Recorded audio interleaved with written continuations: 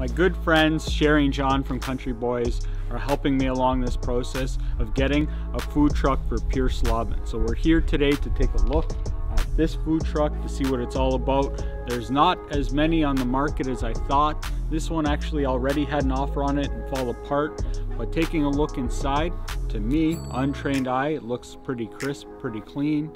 It's nice stainless steel. Might need to make a couple of adjustments, maybe some flat tops, a couple of adjustments to get it all working.